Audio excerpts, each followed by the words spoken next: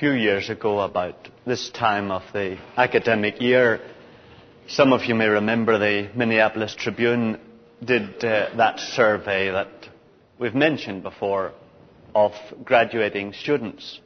And they asked them why they were looking for certain jobs and what they were looking for in certain jobs. And then you remember the reporter kind of categorized them under three headings.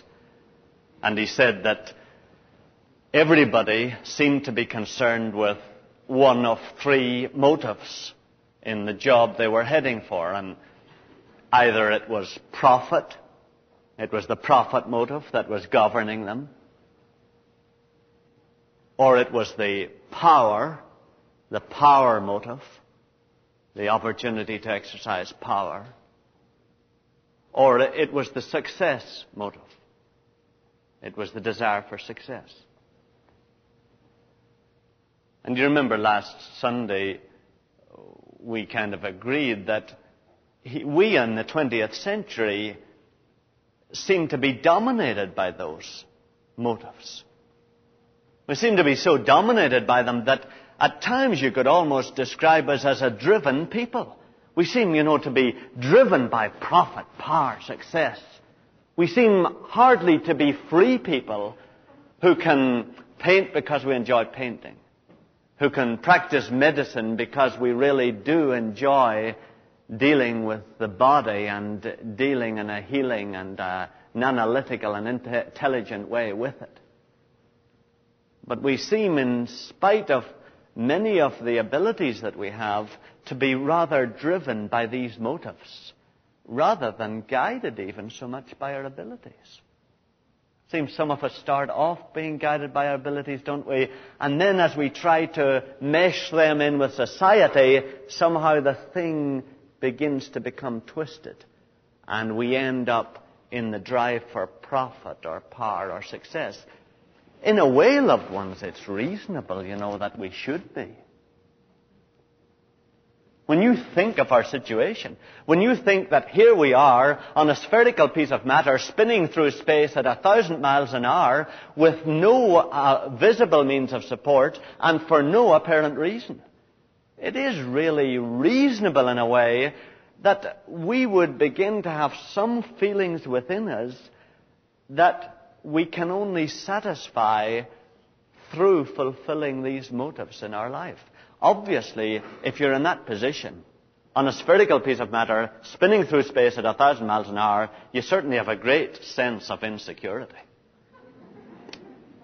If you don't get dizzy. But you certainly begin to wonder, why on earth is this thing remaining in space like this? And even though we don't talk about it every morning we get up, yet there is a tremendous sense of insecurity among us just because of our physical position. And of course many of us feel, well, all I can do is try to make myself as secure as possible. And the most obvious way to make ourselves secure is this old body. So we think, well, we'll fill the old stomach with food and we'll clothe the old body with clothing so that we keep it away from the rain and the cold and kind of protect it from other animals around us. And we'll build little roofs over our head to keep us out of the storm and the thunderclouds. And so we end up dedicating ourselves to gathering food, shelter and clothing around us to give us a little bit of security. And of course that's the whole profit motive. And we've so often said that many of us in our jobs don't get above that at all. That's what governs our whole being. That's why we go to work each day. And then you can see, too, that there does come to you a tremendous sense of insignificance. When you realize that you're one of almost 4 billion little flies on this planet, you begin to think, I have to in some way get my head above the crowd, and in some way I have to grow stronger wings than all the other little flies, or I have to fly faster than all the other flies, but I have to do something to make myself significant. I feel so insignificant in this place. And so, of course, we're led into the whole desire to make ourselves significant somehow. And most of us, of course, try to do it by entering into that second motive. We try to exercise power over other people in some way to make ourselves a little more important than the others. I don't know if any of you still would support old Richard, I think we pray for him, but I don't know that there are too many of us maybe who are still avid supporters. But we do sense that what he was doing and what Nixon was aiming at in his own life was, I'm afraid, what many of us are involved in. We really are power hungry, and we're trying in some way to use power to establish some significance for ourselves. And the third motive is easy. It's easy to see how it comes. It's very simple for us to begin to feel that this situation that we're in on the universe is very temporary. And we'd better grab as much of life as we can as it goes past. And so we become preoccupied with trying to enjoy ourselves, trying to get some kind of success, trying to prove to ourselves that life was a success after all. And so we're driven by the old success motive. And I think we shared that last day, that's the way most people live in our universe. However sophisticated they are about it, however refined they are in covering it up, when it gets down to the nitty-gritty, what governs them is the desire for either profit or power or success. And those of you who are in medical school know how tricky it is to know whether we're doing it for the good of humanity or whether there are other reasons for doing it. And I think all of us have faced that same kind of problem when we decide whether we're going to teach or nurse or whether we're going to go into business. It's these old profit, power, success drives within us that seem to take away freedom from us. The whole thing changes dramatically if the creator of the universe is really the Father of Jesus. The whole thing changes completely. If the creator of the whole universe is really the Father of Jesus and really knows you and me and knows why he put us here, then, of course, all those motives are unnecessary. Especially if we can actually become related to the Creator. I mean, it's one thing to look up at a distant Creator somewhere up there who doesn't know you and think, well, I'd better make my own plans because I'm not sure what he's thinking. But it's a different thing if this Creator actually wants you as his own son, or actually wants you as his own daughter, and is really prepared to infuse into you the uncreated life of his own son, so that you become his own child. Then suddenly you can begin to see that even your dad, and he's not nearly as good as God, but your dad feels a great responsibility for you, so does your mum. And so if this Creator is really prepared to make us his own sons and daughters by giving us the Spirit of his only begotten Son, then obviously he's going to feel responsibility for us. We're not on our own. Do you remember that's as far, I think, as we got last day? Because, well, would you look at it, loved ones? It's Romans 8 and 17, and this is one of those verses that take about 3 weeks to finish, but you remember we started it last day. Romans 8 and 17, and it's page 983. 983.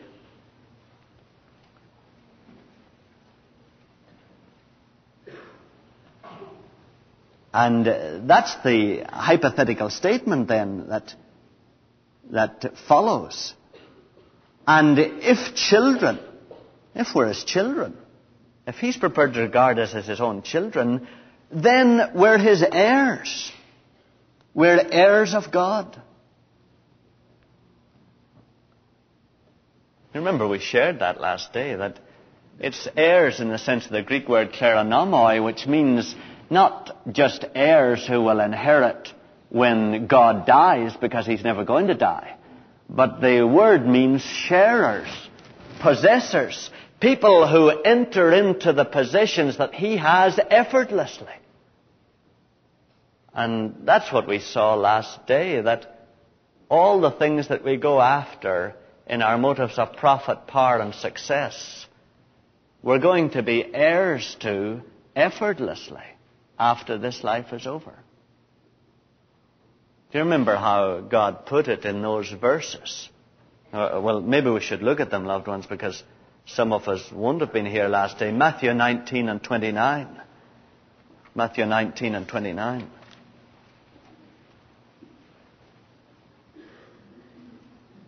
It's page 854.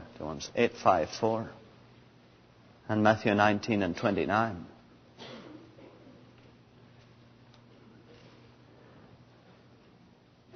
And everyone who has left houses or brothers or sisters or father or mother or children or lands for my name's sake will receive 100-fold and inherit eternal life. The Creator is kind of saying to us this morning, look, would you stop wearing yourself out on that miserable mortgage? Would you stop wearing yourself out trying to get a good job so that you'll be able to buy a few more acres? I'm going to give you hundreds of those when this life is over. Now, would you just be satisfied and enjoy the ride? And we're still saying, no, we can't enjoy the ride. I have to hold tight and I have to get in as much as I can. And really, we're like the old boys in Vegas, kind of pull it in. And the Father is saying, believe me, you're my heirs. I will give you 100 times the brothers and the sisters and the houses and the families that you're prepared to let go of. I'll give you 100 times that amount. And of course, he says there's one condition. If you'll only let the Spirit that governed my Son Jesus, the Spirit that is prepared to give and is prepared to stop trying to grab for itself, if you let that Spirit come into you, then I'll give you all these things, believe me. Loved ones, do you see that's part of the reason why it is impossible for you to be totally satisfied with a miserable quarter of an acre? Because you were made to inherit hundreds of thousands of acres throughout the universe. Part of it is we're selfish. But part of it is that when you look at that miserable little house that you've eventually got together after 50 years of struggling, and then it burns up, or you find that it's ready for about $100,000 worth of repairs, the sinking feeling that you have at that moment comes because you were not meant to try to satisfy those desires by grabbing for yourself. You were meant to allow the Spirit of Jesus, who forgets himself and who is prepared and concerned to give to others rather than himself. You were meant to let that Spirit come into you so that God would give you hundreds of thousands of families and brothers and sisters and homes and lands. And so it is impossible for us to be satisfied with a little acre or with a little house or a duplex. We're just trying to satisfy something that can only be satisfied by infinite things that God will give us. It's the same with the other things. You remember Matthew 5 and verse 5. It explains a wee bit about people like Onassis and old de Gaulle here. Matthew 5 and 5. And us ourselves, Page 838. Matthew 5 and verse 5. Blessed are the meek, for they shall inherit the earth. The Father says, look, if you let the Spirit of my Son come into you, Spirit of gentleness and meekness, Spirit that doesn't want always its own way, then I tell you, you're going to be the people who will inherit the whole earth. And you, in fact, will rule over the whole earth. And loved ones, that's true. The 70 years is not the final purpose. The 70 years is a place where He makes us fit and able to begin to bring the whole universe under His control. And that's why He says, if you allow the Spirit of my Son's meekness to come into your life and take it over, if you stop demanding your own way in every situation, then I tell you, I'm going to give you the earth to rule and to exercise authority over. Loved ones, that's why an Onassis or a De Gaulle or you or me are always frustrated however much power we manage to get to ourselves. It is never enough. We're never satisfied with it. We always want more. Oh, you remember someone said about Nixon, if he was elected for life, he'd run again. You know. And that's it. That's it. That's us. You know it. You know it. If we were elected for life, we'd run again. Because it seems we always want more power. We always want to exercise more authority. We always seem to have to prove ourselves just once more. And the Father says, look, if you'd give that up, it's not the Brezhnevs, it's not the Maos that are going to inherit the earth. It's you who allow the Spirit of my only begotten Son to come into you in meekness and gentleness. To you, my children, I will give you the earth to rule over. Meanwhile, be content even if you can't rule everything the way you want. It's the same, with that Matthew 25, if you look at it, because it doesn't only deal with that profit, and power motive, where we want all the lands we can get, or we want all the houses we can get, or we want all the authority or power we can get, but it applies to this business of success. Matthew 25 and verses 34 through 35. Then the king will say to those at his right hand, come, O blessed of my Father, inherit the kingdom prepared for you from the foundation of the world. For I was hungry, and you gave me food. I was thirsty, and you gave me drink. I was a stranger, and you welcomed me. And God is saying, I'll give you all the success that you want after you come to be with me. I'll give you all the love and all the excitement and exhilaration that you could hope for. That's why, loved ones, we're often involved in demanding more love from our dear wife than she is capable of giving. That's why we're often demanding more love and affection from our children than they're capable of giving, because we were made for a supernatural excitement and exhilaration that only God is able to give us. Loved ones, it doesn't matter how fast you take a Harley Davidson round a corner, it is nothing like skidding round Jupiter. And that's really what God is saying. That there's an exhilaration and there's an excitement and there's a fulfillment of love and of emotional life that can only be satisfied with what I have for you after this life is over. If you are prepared to die with my Son to the need of those things now in this present life, if you are prepared to stop being those who want to be fed, who want to be made happy, and if you will become those who give to strangers and who will concentrate on giving joy to others, then I will give you all the joy and success and exhilaration that you need after this life is over. And loved ones, that's, I think, as far as we got last day. But isn't that pie in the sky when you die?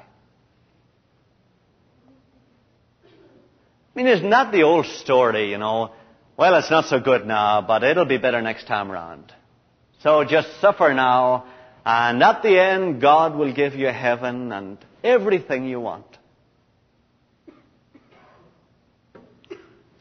Is that not what it means to be an heir? And I think a number of us probably would answer, well, yeah, I suppose that is what it means, because we can see you're saying all this will come to us after we have died, and we can't enter into our inheritance until we have died. So I can kind of see that, yeah, I suppose we won't get those until after death. But loved ones, there is somebody who has already died and has already entered into those things. There is God's original only begotten Son. And if you think of it for a minute, He's already died. And so He has already entered into His inheritance. And He's entered into all these things. In other words, at this moment, He's resting in the middle of the planets. And He knows He's having conversation and fellowship with old Thomas à Kempis and St. Francis, with Luther, with Augustine. He's having all the fellowship that He could want because He's experiencing the immediate sense of love that comes from His Father. He has a great sense of approval from His Father at this moment. He knows His Father accepts Him utterly and completely. He experiences all the exhilaration of His Father's love. And He looks out on an infinity of a universe over which He has full authority. So Jesus has already entered into all those things. Now let me show you how we benefit from that. John 16 and 14. John 16 and 14.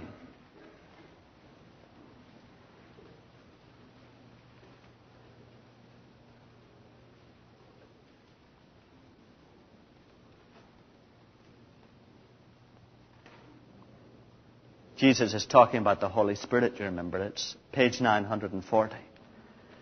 John 16 and 14. He, the Holy Spirit, will glorify me. For He will take what is mine and declare it to you. The Greek word means share it with you. For He will take what is mine and share it with you. In other words, for any of us here this morning who are prepared to let the Spirit of Jesus rule and control our lives, that same dear Holy Spirit will take all the benefits that Jesus has in His inheritance at the present time, and He will make them real in your own life. He will make them real inside you. That's what it means. The Holy Spirit is able to give you the same feelings that Jesus has, even though you and I have not entered into our inheritance.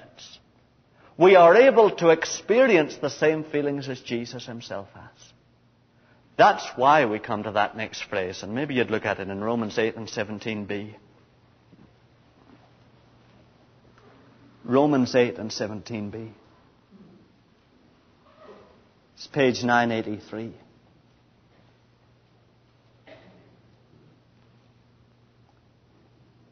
And if children, then heirs, heirs of God. That's something we have not entered into yet, our inheritance as heirs of God.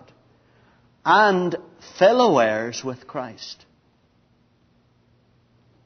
In other words, we are able to experience inside in our own emotional and spiritual and mental lives all the feelings and attitudes that Jesus has Himself now that He has entered into His inheritance. Loved ones, the Holy Spirit is able to make real in you the feelings that Jesus has at this moment. So at this moment, Jesus looks out on planets that you and I cannot see. He looks out on space that we have no idea exists. And He has a tremendous sense of being a million, billion, billionaire. Now, loved ones, if you are willing to let Jesus' spirit of unselfishness and of forgetfulness of your possessions if you are willing to die to your preoccupation with getting the old food, shelter, and clothing that you need, then that Spirit of Jesus is able to impart to you the attitude of a millionaire. Now that's right. Now you can't produce it yourself. You can listen to me describing it, and you can say, oh, let me juggle those thoughts a few more times to see if I feel that way. Loved ones, it isn't something you create by your own mental gymnastics. It is a miracle of God's Holy Spirit. He is able to give you the same feeling of confidence in the midst of emptiness, in the midst of even poverty. He is able to give you the same sense of confidence that the son of a billionaire would have. He is able to give to you the feelings of contentment that Jesus himself has as he looks out on all that he possesses. He is really able to make you like the early apostles. And it's said that they possessed nothing, yet you'd think they owned everything. And then once the Holy Spirit is able to do that. He's able to give you, if you're willing to stop being preoccupied with the food and the shelter and the clothing, He's able to give you enough to get you by, but He's able to give you the sense of security that He Himself possesses at this moment, and the sense of contentment. See, I think a lot of us say, oh, well, I'm prepared to give things up, I'm prepared to give them up, but what would I feel like inside? Loved ones, the Holy Spirit gives you the feelings of a millionaire. He gives you a sense of knowing that the daily bread will come each day. No more watching the old IBM stocks to make sure they stay up, or going for the 3M shares and making sure they're staying up. No more worrying whether your investments will survive the recession or not. But at last a sense that your destiny is in the hands of the person who owns all the shares in the world. And the Holy Spirit is able to give you that sense, even in the midst of poverty and in the midst of lack. So many dear ones have lived as rich millionaires, and yet they've owned nothing. George Mueller never had a sense of being anything but the son of the king.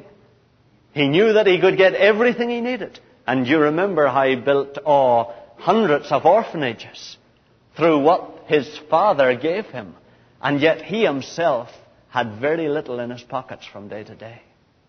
Now, loved ones, if you're prepared to let the Spirit of Jesus' death to this profit motive come into your life and rule it, then the Holy Spirit is able to give you the same sense of confidence that Jesus himself has. Have you ever, I'll show you a verse, Matthew 6 and 28. Have you ever tried to psych yourself into this verse? Matthew 6 and 28. Some of you obviously have. You remember the verse? Matthew 6 and 28.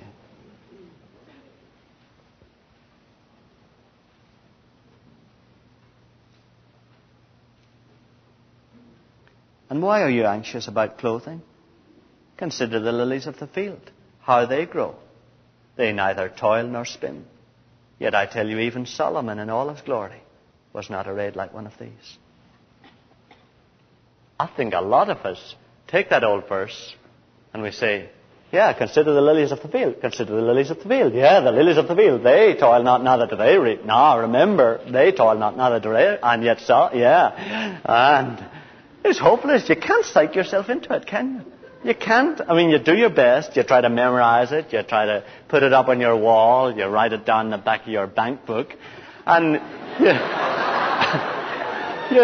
you try to keep persuading yourself, I believe it, I believe it. Yes, no, well, yes, I believe it. And at the end of each month, you kind of aren't sure. And then halfway through the month, yeah, I believe it. But as the month comes to an end, you're not sure whether you believe it.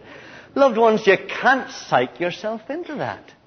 That's a gift of the Holy Spirit. When you allow the Spirit of Jesus to come into you and die finally to it being your responsibility to get all the food, shelter, and clothing you need.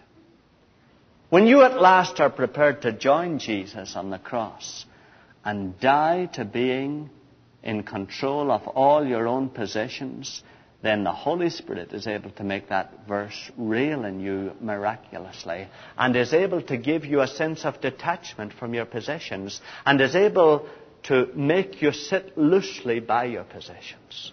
But loved ones, it's a gift of the Holy Spirit working in you if you fulfill the condition of letting Him come in and die with Jesus to this food, shelter, clothing motive in your life. Loved ones, it really is that. When you take the step of faith, the Holy Spirit begets in you this grace. And you know how often somebody has asked you, do you believe that God will provide every need of yours from His riches and glory in Christ Jesus? And you say, well, yeah, but sometimes my faith is weak, you know. Well, it's bluff, you know. Your faith isn't there at all. You're just trying to believe it intellectually. And loved ones, only when you allow the Spirit of Jesus' only begotten Son to come in and rule your life and control your life, only then will you begin to sense within that feeling that my Father is the King of the universe. He will provide bread for me each day, daily bread as I need it. He will provide for me from His riches and glory in Christ Jesus. It's a fruit of the Spirit within you, you see. And that fruit is begotten the moment you begin to allow the Holy Spirit to govern you. If you want to know what that means, that means... I'll tell you a horrible experience I had. It was my first experience of letting my wife follow the Spirit. Brothers, be very careful of doing it.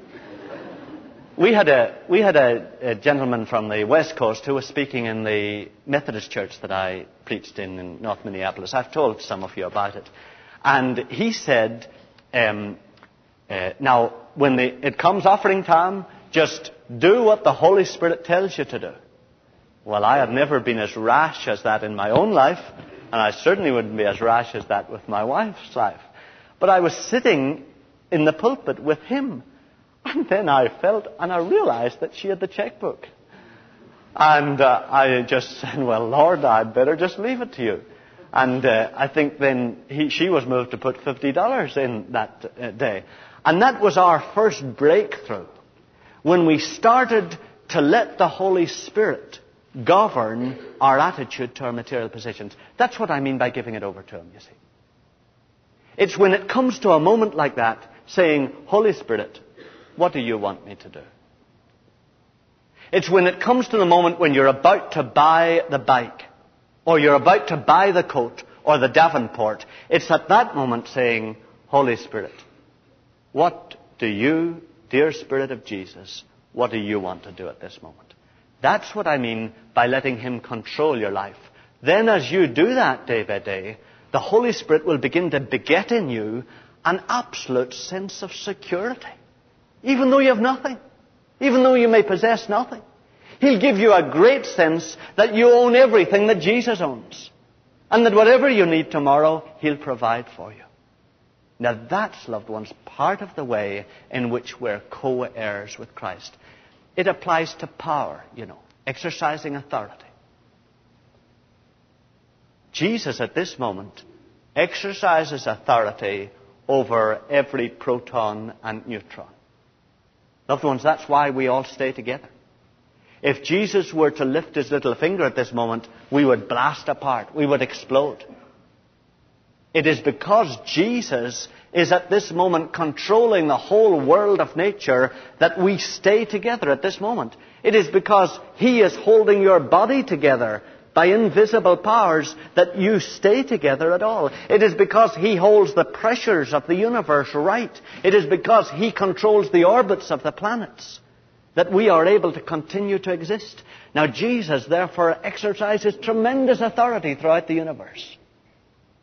Now, if you will die to making your wife do what you want her to do, if you will die to insisting that everybody in your office does what you want when you want it, if you will die to insisting that your children not only obey you, but just become the kind of person that you are, if you will die to that, the Holy Spirit will impart to you the sense that Jesus has of tremendous authority. And you will realize a conviction within you that God is going to work all the events in your life according to the counsel of His will. And you'll sit there in a situation where things are all blasting apart. And you'll want so much to wrest it out of their control and to get it back under your own. And there'll come this tremendous conviction within you, but God is in charge of this thing. He is working everything according to the counsel of His will. The Holy Spirit will impart to you a tremendous certainty and assurance from Jesus that the angels are already on their way to deal with the situation. If, loved ones, you will let the Holy Spirit impart to you the meekness and the gentleness of Jesus. Now, you don't have to be a school teacher to know what we're talking about there. You who are school teachers know it. You begin to see the class getting out of control and you feel you're the only one. And so the temper goes, or the righteous indignation, we call it, goes. And we try to haul them back. Every mum knows it in the situation in the home. Every dad, when you see she's spent $1 too much or $5 too much, you want to bring it under control.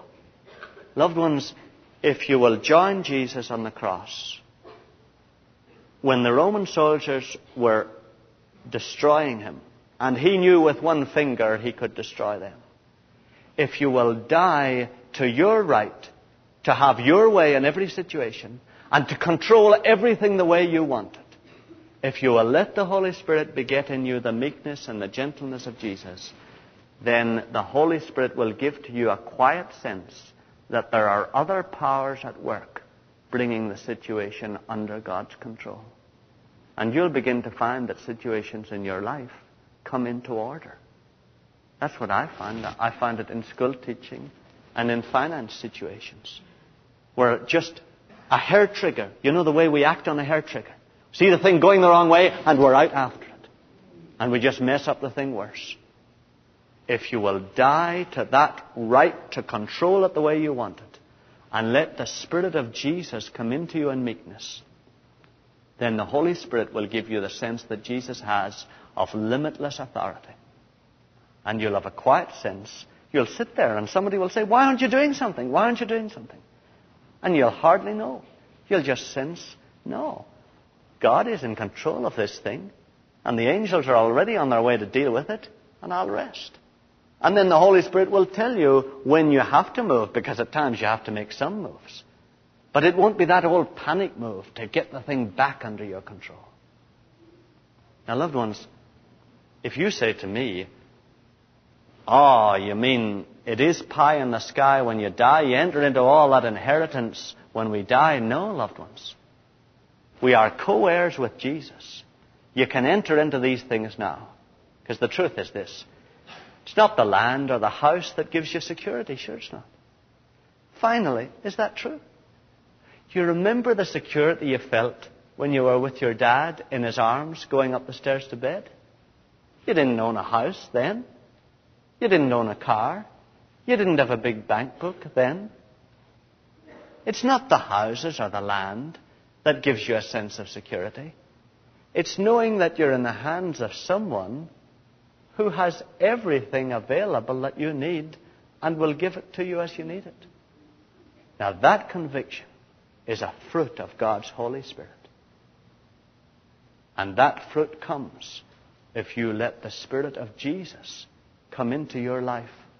And you can do it even this morning. You can say, "Father, I've lived for profit, power, success all my life. And I'm worn out doing it. And I still haven't security. Lord Jesus, I want your Spirit to come into my life. And when these issues come up, I'm prepared to follow you. And Holy Spirit, will you give me what I'm trying to find with all these other ulterior motives?" And loved ones, it really does work. It really does work. You are not only God's children but you're His heirs and you're co-heirs with Jesus. That's why they call the Spirit the guarantee of our inheritance. Because He gives us the feelings that we're going to have when we eventually enter into our actual inheritance. He gives us the conviction that we can have whatever of Jesus' inheritance we need at this time. So I'd ask you, to think about it and pray about it. The old recession is bottoming out, isn't it? And I suppose the employment thing will improve in about a year's time. And so really, in a sense, we're still in a beautiful, opportune situation to deal with this issue. Won't be long before we're wealthy again. And we don't need it. And now is a good time to deal with God about your position with Him. Let's pray.